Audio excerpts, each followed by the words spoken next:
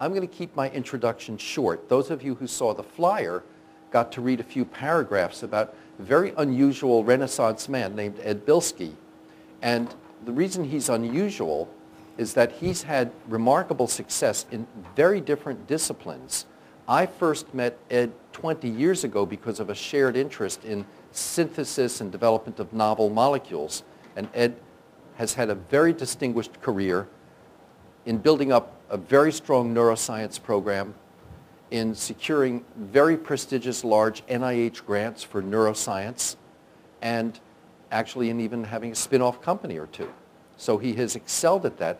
But what's unusual and interesting about Ed is that he's open to a lot of different ideas and disciplines and has been instrumental in doing something very special at University of New England. And he will talk to us about that. He's held annual days of an interprofessional arts nature about pain, trying to understand it from multiple dimensions. He's conducted community outreach and been recognized for this and invited to the White House. So Ed is going to speak on a theme that we've had several others speak about, namely interprofessional education and interprofessional experience. I think that this is absolutely a direction in which pain education is going, and I was delighted to see that among the audience, the ones who got here early, are some of our own graduates from fields like occupational therapy, pharmacy, nursing. So we love it. We love what Ed's doing. We salute what Ed is doing, and we look forward to having his talk and archiving it so he can direct others to it. So without further ado, let's welcome Ed and thank him for coming down here. I want to thank Dan for inviting me. It's been about 11 years since I was down at Tufts previously. I was in the Department of Pharmacology giving a seminar, and I got to reconnect with Dan there. And I'm going to highlight some of the other connections that we've had over the last decade or so, and it's had an enormous influence on the growth of the University of New England and our research program. So some shopkeeping first. Dan asked me to do several things and not do some other things, so I wanted to go over those with everybody. The first thing was explain the title. I'm a Grateful Dead fan, and Lighting the Song with Sense and Color is a lyric from Terrapin Station.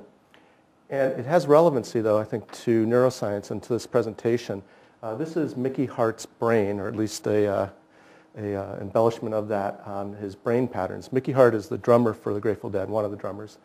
And he started working with a neuroscientist in California to look at what goes on when he's performing.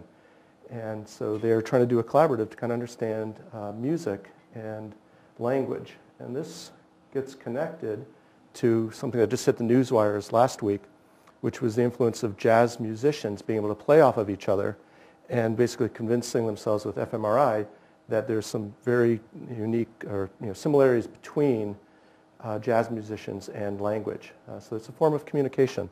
And I think that's very relevant to a pain population where you're working with people who have a serious health condition and might be compromised because of the chronic pain in terms of being able to effectively communicate with healthcare providers, and vice versa. The healthcare professionals usually are undertrained to having to communicate with these people who suffer from chronic pain. So the things I'm not going to do are going to give a lot of statistics that you already know about. We are convinced that chronic pain is a debilitating condition that affects many, many people. I am not going to show lots of data slides in pharmacology. It would bore you all to death. And I already did that 11 years ago when I was down here. Dan didn't want me to show this one. I'm going to just show it briefly because I think it does bring up an important point in that it can feel overwhelming to anybody involved in the pain field about this crisis that we're having in America. And if you're overwhelmed, you don't get anything done. And what this blueprint does provide us is a set of suggested guidelines to follow in starting to solve this problem in America and I think the world.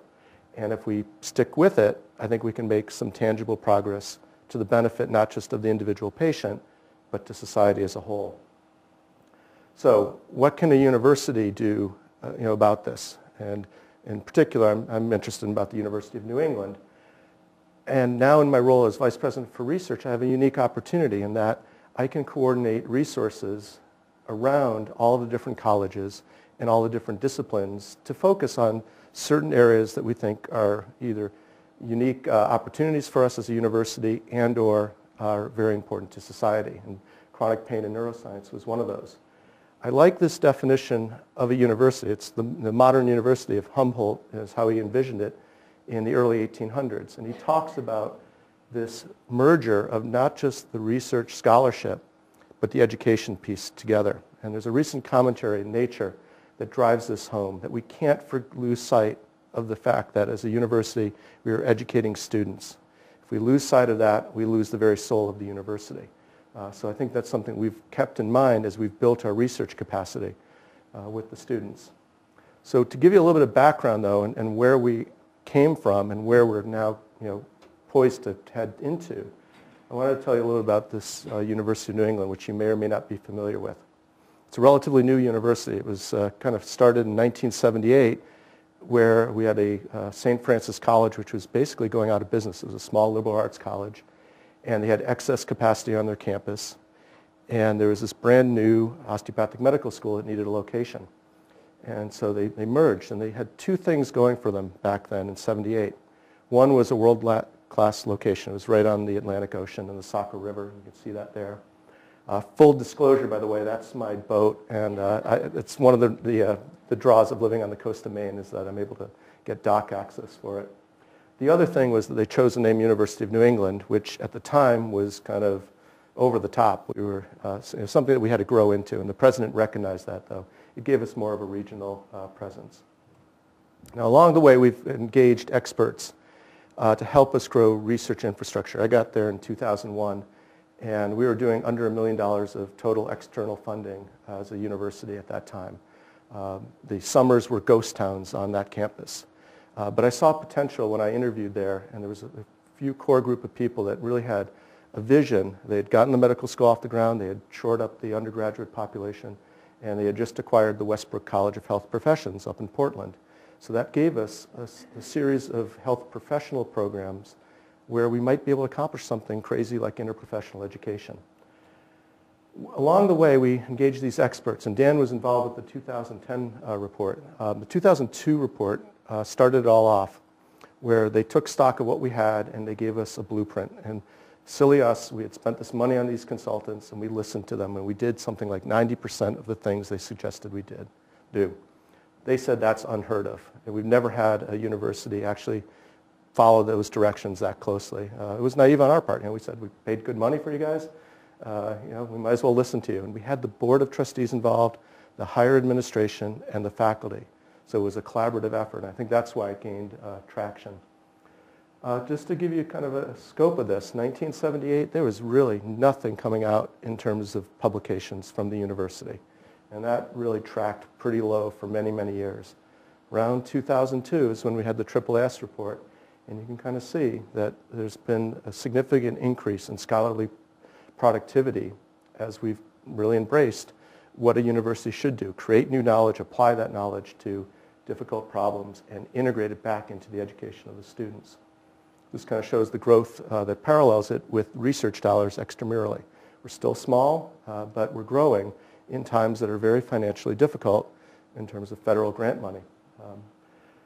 So that has led us to be able to start to make bigger investments. And again, we've been fortunate to attract experts, including through the Pfizer Pain Fellowship Program, where they allow you to bring out visiting scholars and help advise you on these programs. So three who are very big luminaries in the pain field, Howard Fields, Mike Robotham, and Scott Fishman, have all spent days on our campus meeting with a variety of faculty and students and administrators and giving us some semblance of a plan to go forward with this pain program.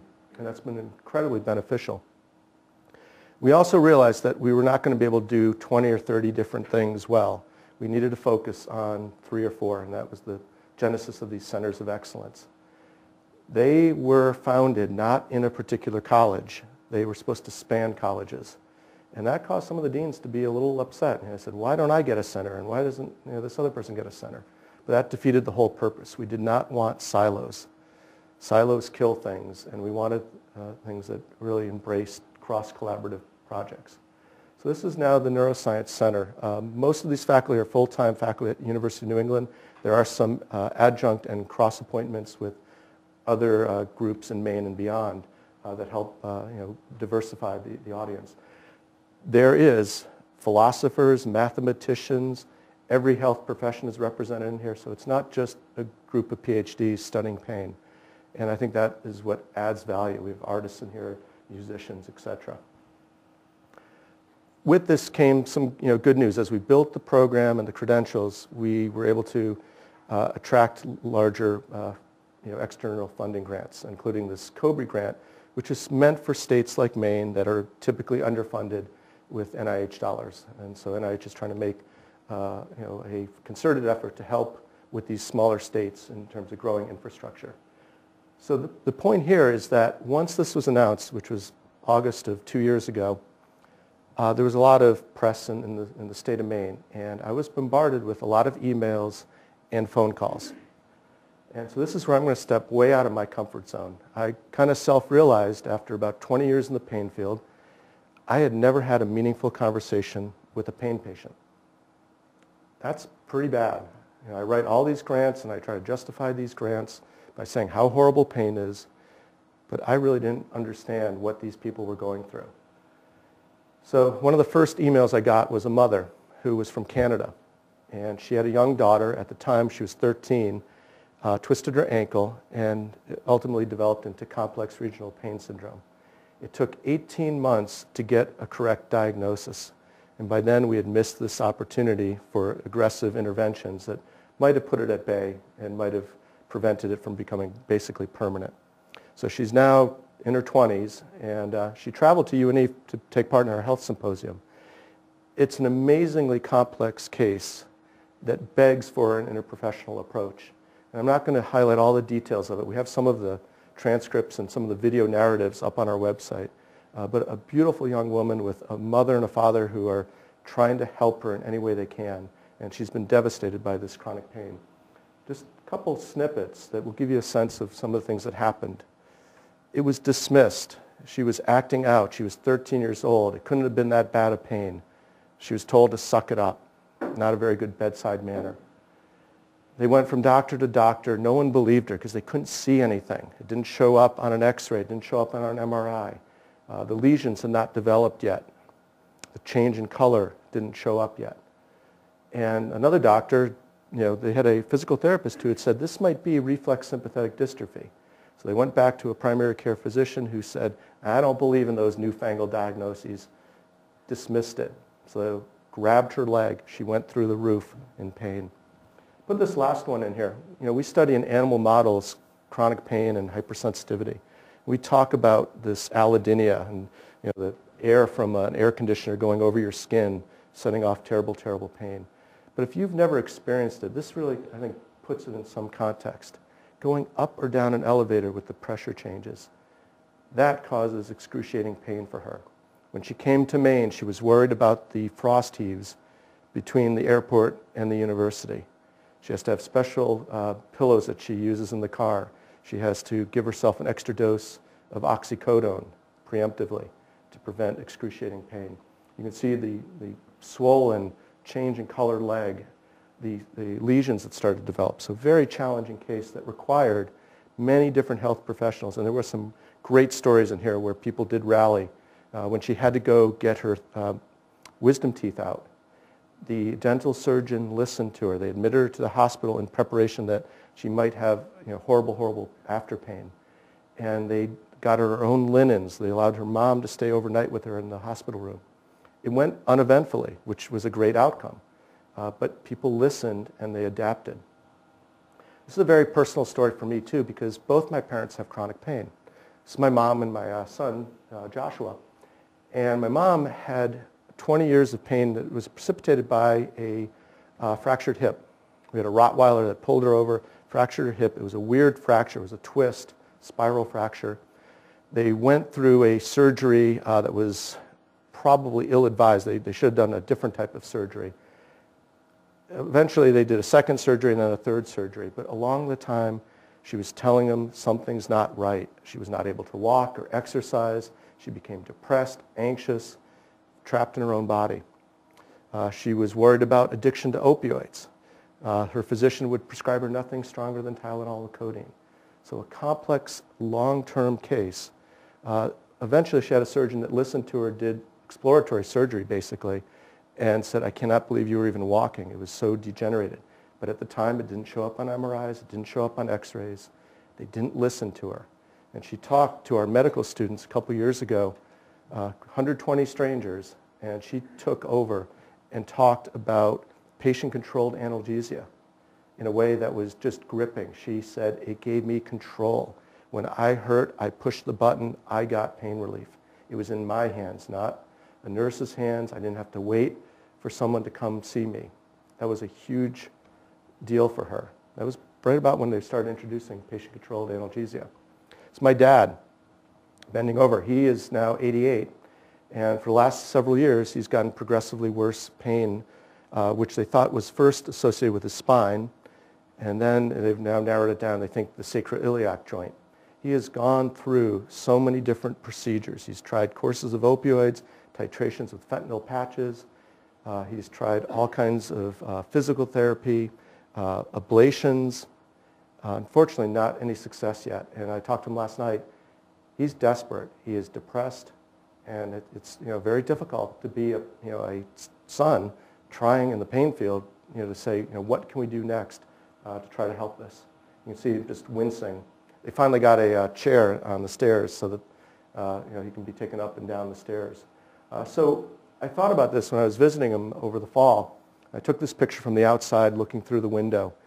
And this is really, I think, something that we need to recognize, that no matter who we are, whether it's our parent, our spouse, a patient of ours, a student, we're always looking through a window. That could be cloudy, it cannot let enough light in, and you have to kind of open it up and say, well, this is someone who's got a granddaughter, he wants to stay independent.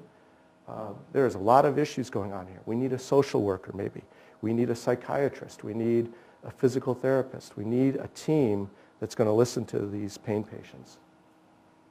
So here's where Dan comes in and why I like working with him and Scott Fishman. He introduced me to the narrative and a book that he co-edited. I always thought the narrative was to write that next grant to get funding. And I could talk about how big a problem it was and on and on and on. And really that's not a narrative. It might get you the grant and you might be able to do some good things with that funding. But ultimately, we need to listen to these patients and what they're telling us. I use this as an example. This is what I'm going to show you is a lot of student-centered work, including some work that Lindsay did when she was an undergraduate with us. This was a photographer that started to interview some of these pain patients in the community. Pain affects the very young. This is a kid with rheumatoid arthritis. They're not supposed to get rheumatoid arthritis. How do you tell that to an 8-year-old? This is a young lady who's in our physician assistant program. She never wanted to be a physician assistant. She wanted to be a professional dancer. But she was racked with chronic injuries that led to debilitating pain, and she had to hang it up. And that was incredibly emotionally difficult for her because she had worked all her life for one set of goals and achievements. This is Rob Foley, who Lindsay knows quite well. He's a former Navy SEAL. He reached out to me after the grant was announced. And he talked about, basically, he was ready to end his own life. It was very scary. And I remember vividly when he came to my office to talk, he walked in with a presence. He's about 6'2", broad shoulders. He still exercises to combat the pain that he has. But he then went on and on about how debilitating that pain had become. He's had so many surgeries and slipped discs and herniated discs and tendons blown. His body is ravaged from 20 plus years of military service. He's got post-traumatic stress disorder too. He gets one under control, the other one flares up, the other one's back. And it's this play back and forth. And we think that there's good neurobiological basis for this. They co-vary. He doesn't want to take drugs. He will refuse to take opioids. One of the few things besides exercise that works for him is equine therapy. When he's with horses, he escapes from that pain and that PTSD for some period of time. He has now become reinvigorated with the interactions he's had with us. He's speaking to our health professional students. He is taking up veterans' health and trying to improve transitions for veterans coming home with PTSD and chronic pain in ways that are very proactive. And that's given him, I think, a new lease on life and a much more optimistic outlook. This is a lady that Lindsay came in contact with. She had to do a community service project as part of the undergraduate requirements. And she identified this chronic pain support group that was in southern Maine. And Sue Gold is the chapter founder. She had rheumatoid arthritis that I would have thought you diagnose that very simply nowadays. Back when she got it, it was not so simple to diagnose, I guess, because it took years for her to get the correct diagnosis and get effective treatment, which is now under remission, and she's benefited tremendously pharmacologically from these treatments. But at the time, this pain was devouring her life, it was enveloping her. She describes this very vividly. This is very poignant for me in that she's got family that's very supportive and understanding of the pain that she's in. However, they don't truly understand it. It took someone who was a homeless man with all kinds of his own troubles. She was getting out of her car, wincing in pain, moving slowly, and this homeless man looked her in the eye, which not a lot of healthcare professionals, especially physicians, look their patients directly in the eye. And he said, "I feel sorry, you look like you're in pain. I hope you get better." That was that crystal clear moment for her where it all gelled and said, oh my God, someone else understands my plight, and he's probably worse off than I am. I've got to go do something about this. And she formed the chronic pain support group to help others that are dealing with similar conditions. So this is just one example. They just celebrated, I think, their 20th or 25th anniversary. And we were able to host, as UNE, with this partnership to bring them back and have them tell their stories of how this chronic pain support group has helped them deal with chronic pain.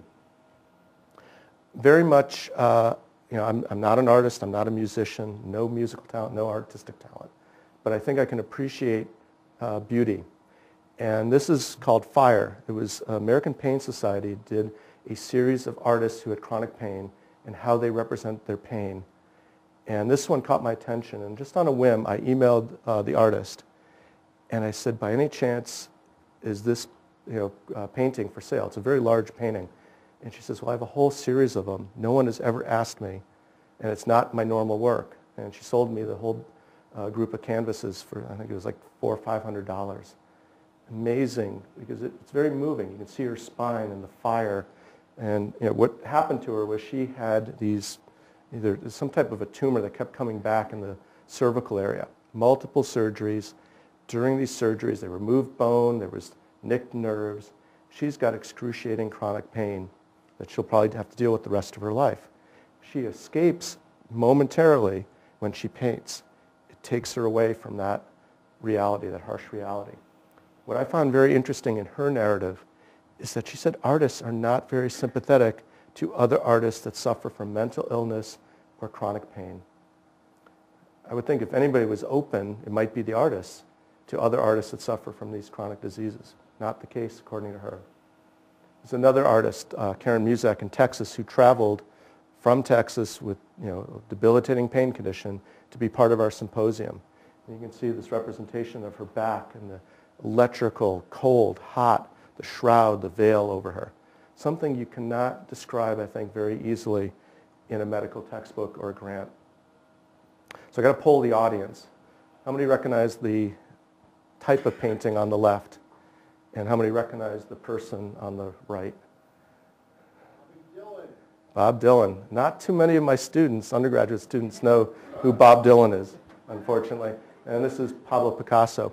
I like this one because there's a song called Tangled Up in Blue. And there's a line in there that says that we always did feel the same. We just saw it from a different point of view. It was supposedly influenced by the Cubist movement that he was getting into in the 60s and early 70s. And the Cubist movement took place in the early 1900s when society was changing dramatically. The industrialization, all the new technology that was confronting society.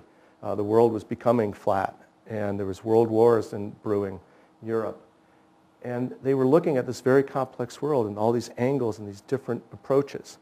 This is what I think we have to consider with the chronic pain patient, and in probably any chronic neurological disorder. There's many different points of view that we have to consider and work with to lead to positive outcomes. So here's where I'll get a little bit of basic science in here and some clinical science. We are, I think, at this next generation of technologies that are going to open up the brain in ways that we just could not imagine 5 years ago.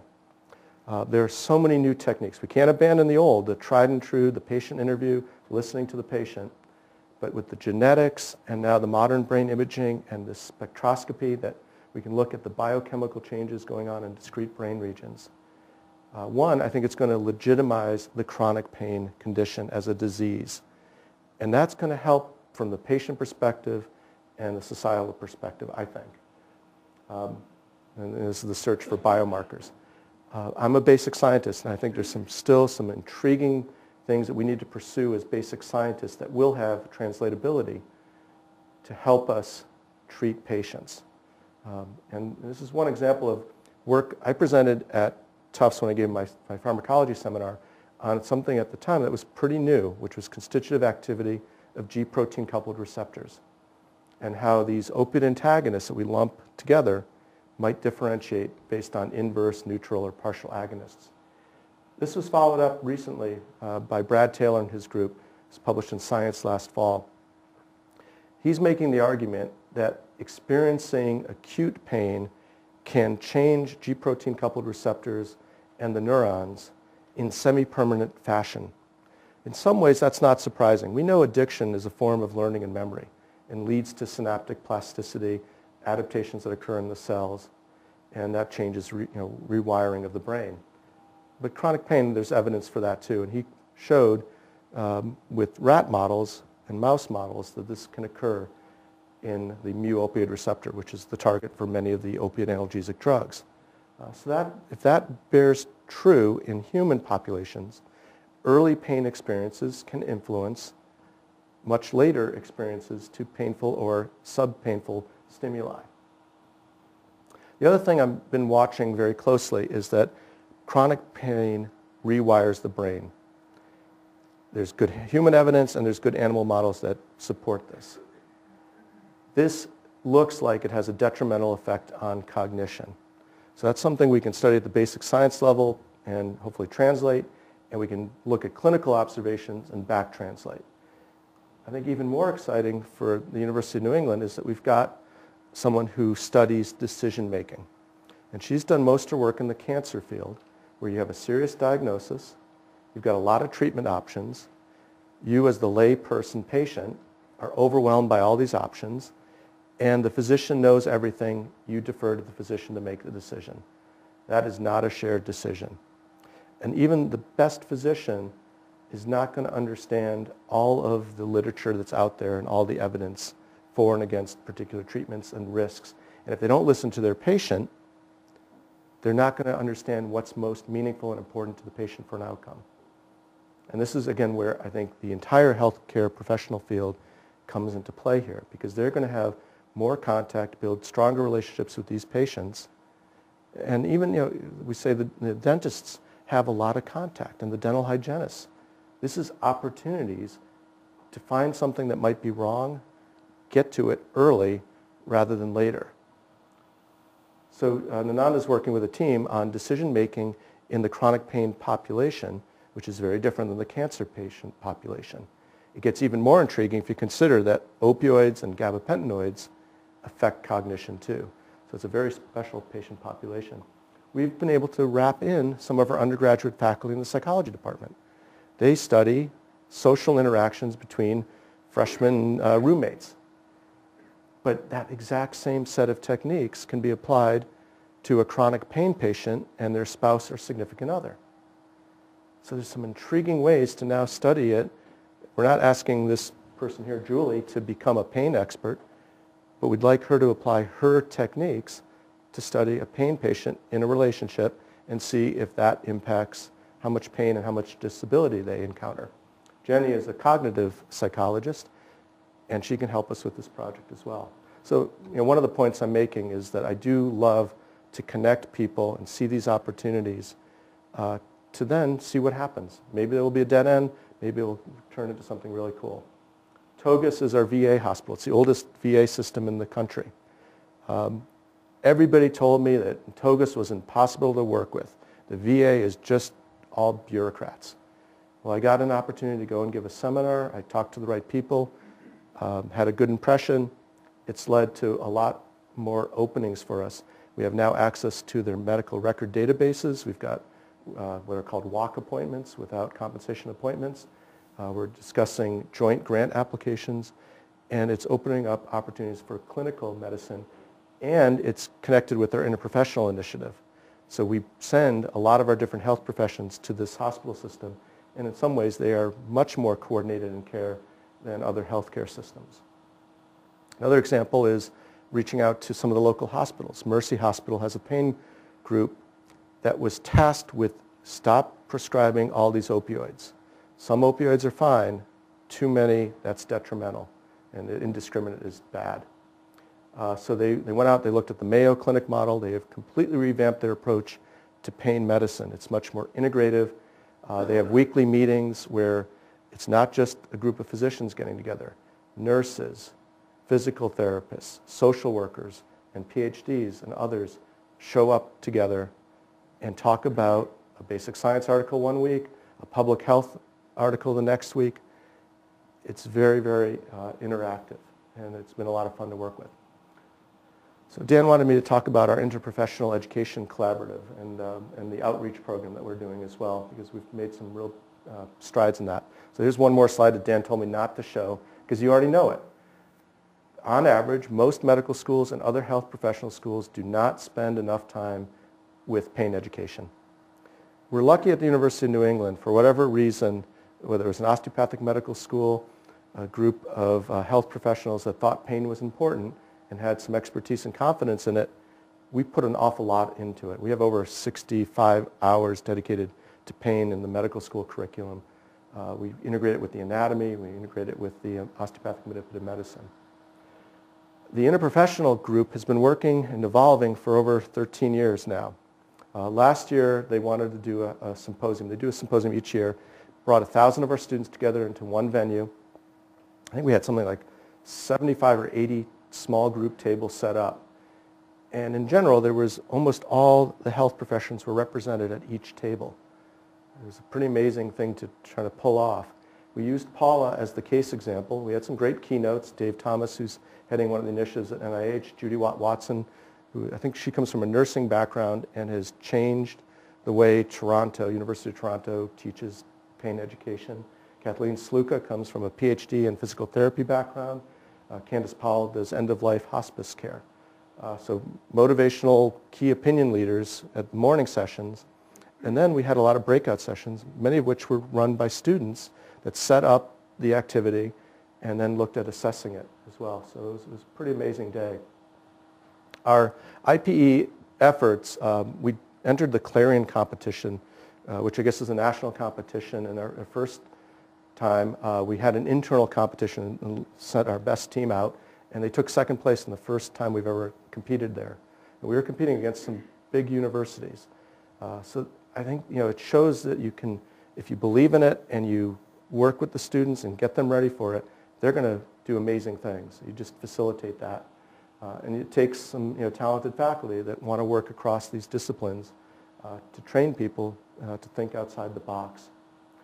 One of the other things I think is next to impossible to do, I don't know how we did it, we got the undergraduate curriculum, the bachelor's level pre-professional students, to have a cohesive group of courses that they take to prep them for interprofessional education in the professional schools.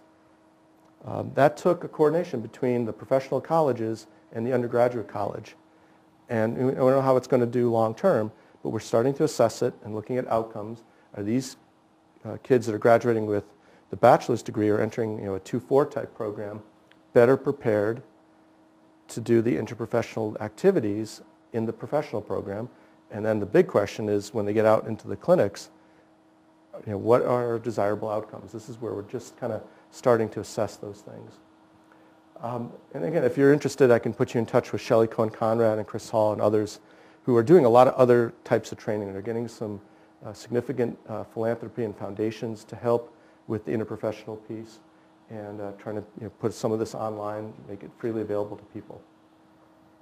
The outreach is another thing that has been really exciting because we have all these basic scientists. We like to do neuroscience outreach with the K through 12 school system. And we're coming in contact with something like 3,500 students a year in the southern Maine area. We want to ramp it up even further. And I think one of the unique things is that, one, we've partnered with a foundation. It's a small foundation. It was based on a son who had a traumatic brain injury, survived, had all kinds of disabilities that he overcame. He had amazing rehab, including down here in Boston. I think he was at Spalding. And reassimilated into school, went on to college, but along the way developed epilepsy. So he was dealing with another chronic condition. He was on all kinds of medications that were causing very nasty side effects. Physicians were not listening to him. He ultimately went through a series of tests and decided as an adult to take himself off the medications and only have a rescue medication. He ultimately succumbed to a grand mal seizure that starved his brain of oxygen. But the family has taken their grief and has worked closely with us to promote brain safety, concussion awareness, helmet use, etc. So this is, I had to put Lindsay's picture in there. She was part of the outreach program. And our model is grow up and grow out. We don't want to do a one and done thing. We want to build relationships with teachers and school systems and have multiple contexts as the kids grow into middle school and high school. The central theme is brain safety, but we then grow out or branch out and start to engage these kids in higher level STEM disciplines that relate to neuroscience. So we can talk about addiction and chronic pain and some mathematics and physics and biochemistry and the higher level high school kids. And they've picked up the challenge. We bring human brains out there. We go into some pretty significant neuroanatomy and neurology with these kids. Dan alluded to that we got an invite down by the White House Office of Science and Technology to kick off Super Neuroscience Saturday. It was an amazing day where they had area youth come in, and we gave them one of our modules on learning and memory.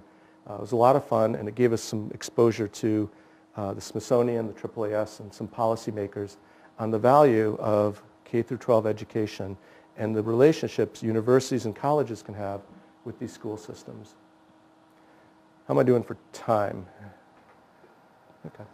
So the last one is a little bit of clinical data. And again, it's a no-brainer. We're overprescribing medications indiscriminately, and that has led to a crisis on top of the chronic pain crisis.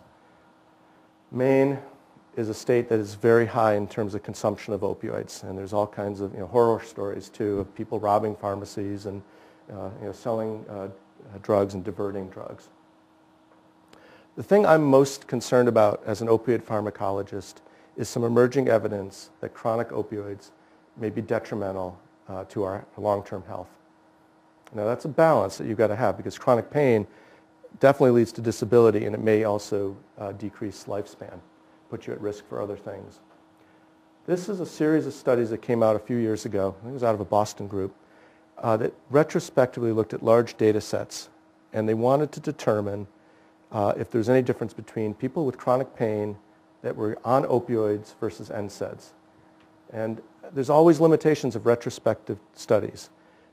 They acknowledge that. They use some sophisticated statistics to try to help control some of those confounds. They referred back to some of the Vioxx COX-2 inhibitor debacle, where they pushed the dose of these COX-2 inhibitors. There was a cardiovascular risk profile. It wasn't necessarily disclosed in time. That led to the backlash with Merck. Basically the increase, decreased the GI bleeds, but increased the cardiovascular events. And so that's shown here. So you've got the COXIBs, which are selective for cyclooxygenase 2, decreasing the GI bleeds. But there was an increase in the heart attacks and strokes. Now, if you had to guess, where do you think the opioids would fall? For those people who have chronic pain, elderly, and they're getting opioids for their pain, would it be close to the non-selective NSAIDs? Would it be elevated like the COX-2 inhibitors? Or maybe it would be cardioprotective? How many think a decrease in cardiovascular risk? Everybody's got to vote, by the way. So you think decrease, decrease, decrease. About the same as aspirin? How about the same as a COX-2 inhibitor, a little bit of an elevated risk? Look at that. Elevated well above the COX-2 Vioxx that was taken off the market. Now again, retrospective, and you got to control for maybe these people had more serious pain, they needed the opioids, maybe they had other health factors that weren't controlled for. There's other evidence coming out with myocardial infarctions in those who receive opioids and those who don't that are suggesting a cardiovascular risk profile. Who's going to pay for the prospective study that would definitively randomly assign them to the different types of pain control, look at their pain control levels, but then follow them for a number of years? Enormously expensive, no incentive to do it, very difficult trial to do. But then we're left, look at this. This is composite fractures, elevated with opioids. Other safety events that result in hospitalizations, elevated. All-cause mortality, elevated. This could be the tip of the iceberg. It could be an artifact, not controlled retrospective study. But we're not going to know unless someone figures out a way to answer this definitively. So I want to give you some final thoughts in closing, then hopefully we can open up to discussion. I love this quote from Jackie Robinson. I was having a successful career as a PhD basic scientist. I got into administration because I like to pull things together, build things. I feel much more a meaningful part of my career in this last year and a half working with these pain patients, learning their stories, working across these disciplines, learning about interprofessional education. So one of the things I challenge you is to get out of your comfort zone. Dan, this is one of Dan's favorite quotes. He may have used this before. This is a famous rabbi who studied the Talmud, undertook an annotation of it that he thought was not going to take very long. It ended up being his career. He said he never would have gotten into it if he had really understood what this undertaking was going to be. So sometimes we have to, and this is the version that Dan gives me. I guess he gave this to the public health commencement group. Go in with that youthful enthusiasm. It's okay to underestimate the amount of work and just get it done and do it collaboratively because you can't do it by yourself. These are two complex problems. We need to work together across the disciplines and across institutions too. And my own personal take on all this, I was taking my kids out for the bus stop one fall day, and I was walking back in, and I said, I got to grab the camera. The sun was reflecting off the wet grass, and I saw these footprints of my middle son, Joshua. And I'm like, my life has become kind of this walk out to this corner, do a 90-degree turn, walk up the driveway, do another 90-degree turn. Where did I lose that optimism of a kid that jumps over a bush, goes back and forth, across the grass, and gets there probably quicker than I got there, might have broken some rules, but ultimately also had a lot of fun doing it. So it's about fun, and I'll leave you with this. I was at the World Series game.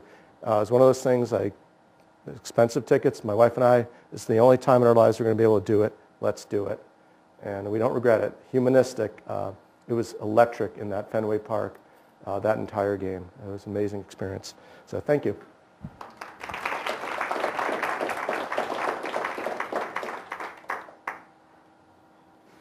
So happy to take questions. I can talk afterwards too. Thank you for that wonderful and far-reaching talk. And we definitely have an interprofessional group here looking around all the wonderful people who come.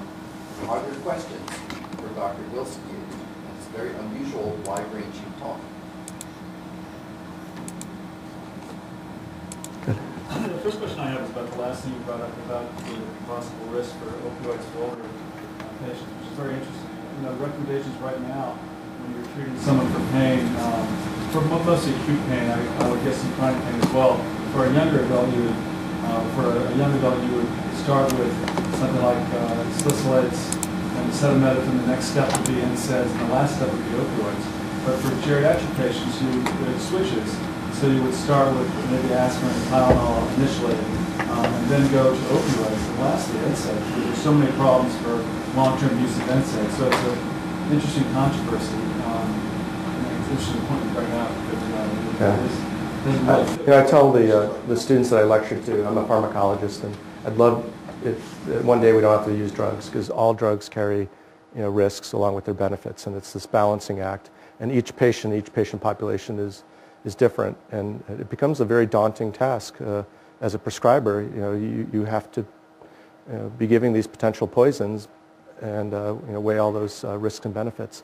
Behavioral modification, it's something, again, another area of medicine that I have no experience with. I see the value in it. I think it's undervalued and underutilized. But I also know it's incredibly difficult. I've got a Fitbit on right now. I'm trying to track how much activity I have as a desk job. It's abysmal. So I've been trying to take stairs. I've been trying to lower my weight and caloric intake because I don't want to have bad knees and bad back and all that. But it's enormously challenging to change things that are ingrained in our culture and ingrained in our habits. It's learning and memory. So you got to try both. You've got to balance all this, and hopefully with a successful outcome. But again, begs for interprofessional. You need to have all of those groups and alternative complementary types of medicine and practice as well. So your interprofessional training you're doing now at medical school, is that involved with there's a new dental school there as well, right? Yep. So all the colleges have signed on, including the undergraduate college. It's been a battle at times. Some people do not want, God forbid we teach a little bit less pharmacology and use a case that stresses interprofessional education. We have abandoned in the medical school the traditional lecture. We do 10, 15 minutes, do a small group activity, present a case, they come back, we do a case conference. We do not have the disciplines anymore. We combine all the biomedical science disciplines into one department for the very reason we don't want the kid to think, I'm getting a pharmacology class now, I can forget about that. Now I'm in biochemistry, now I'm in physiology. It's all blended with themed cases each week of the semester. And on top of that is the integration with all the other health professions, finding enough time that's meaningful to get them to work as teams on these more challenging chronic cases and hear each other out on how they would approach it and how they can work together to maybe lead to a more successful outcome. Again, it's untested water, though. We have to start to think about what are the desirable outcomes of a graduate and of a healthcare system that employs interprofessional approaches versus one that doesn't. Is it going to save money? Is it going to have a more successful outcome for the patient? Is it going to use less pharmacological manipulations versus other things? It's exciting but daunting. Where do you see this going? I find that most of the patients, most of the patients see primary care physicians, family medicine, and they get 15 minutes of time. Yep.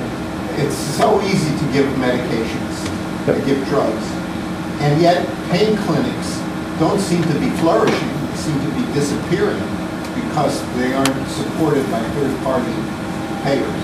Yeah. And so I'm curious as to, those clinics give a lot of time to these patients and perhaps are really beneficial. Where do you see this whole thing going in the future? Again, not as a prescriber, a physician, or a healthcare professional. I'm an outsider looking in through that window. I think it could go a couple different ways. At some point, we are in a crisis. The cost of healthcare delivery in this nation is the highest in the world. The outcomes are not so good. We're at the tipping point, right? So there's going to have to be a correction. How dramatic a correction it is, and how much of it is in reaction rather than proactive, is really going to rely upon leadership in the health professions and leadership in our legislatures. Am I optimistic that they can come together to some kind of consensus? It's going to be it might get more of a crisis tipping point before it gets better. But it has to change. We can do our part as a university in training this next group of students who are going to be into the residencies, into the clinics. Maybe they're the ones that are going to change this. It's going to take some time. It's a lot of inertia to overcome. But if we start small, and that's what I like about Maine, is that we're a rural state, large geographical area. We have these health pockets that we can maybe do some of these interventions. Togus and some of these other small healthcare systems have been very open to having us have a group of students from these different professional programs, and they're giving us feedback saying that they love the fact that they've already been trained to communicate and to work together. They don't have to be in the same room at the same time with the patient. That's impossible. But they have to understand what each profession can provide, do the referrals when needed, the primary care physician is playing this very important role of the quarterback. But they have to understand all the different players on their team and how to utilize them effectively. I'd just like to comment from my discipline of occupational therapy. Many of the patients that you described there, either the artist or the veteran who spent time with horses or the woman who turned her pain into a support group to help others, the occupation that they engaged in gave them some respite from the pain. And it's important to me for people to understand that engaging in activity isn't only the goal, it's the treatment modality too. And as this is also hard to get hard science around. In occupational therapy, we have literature on it, but it's based on interviews with patients and things like that. I think there's some interesting possibilities in the literature that's being done now on distraction. A lot of it's being done in pediatric field, but these functional MRIs allow us to see that when you do a Stroop task, as simple as that is, the pain matrix doesn't light up as much in the brain. Well, it says to me, my goodness, if a Stroop task can distract you from pain, then reading a story to a grandchild must really make a difference, you know. So it's my little plug for occupational. I smile because we incorporate the Stroop test in our K-12 outreach program to demonstrate, learning and memory and reaction times and how you get better at things. But I agree completely that the neuroplasticity that occurs when we engage in just about anything can usually be beneficial. And there's some good literature in the rehab field from stroke and other major neurological damage that you got to engage people more aggressively, soon after the injury and work them up, challenge them. Don't let them get discouraged. And that's the barrier is this going to cause more pain? How much time and effort do I have to put in it? But you need, just like athletes, you need a coach that's going to stick with you and get the most out of, and tailor it to you, right? Some people might be better candidates for art therapy, music therapy, equine therapy, whatever it is, exercise. So it's exciting, and I think that's the value of all of these health professions together, give us lots of different options. I'll put a plug in too. Research is not just the realm of a medical school or a dental school. Our Westbrook College of Health Professions traditionally did not do a lot of scholarship. I think it was because it just wasn't expected, and there was a barrier there. Well, if I've never done it before and I don't have any mentors, how is it going to move forward? So we've been kind of introducing things with like decision-making sciences. We're not ready to jump into large-scale clinical trials, but we can ask some fairly sophisticated questions on decision-making in particular patient populations and see if we can improve outcomes for the patient and the provider. So, and that's involving all of our occupational therapy, social work, and physical therapy groups. Well, I think for those people who have more questions, that'll be here for a little bit. I wanted to thank everybody for staying till the end, and great questions from our graduates, which we only expect, and great observations. And especially a round of applause for Ed for coming down and really pioneering what I think is not just something in the future, but it's the wave of the present. He's been a good mentor too. Thank you, Dan.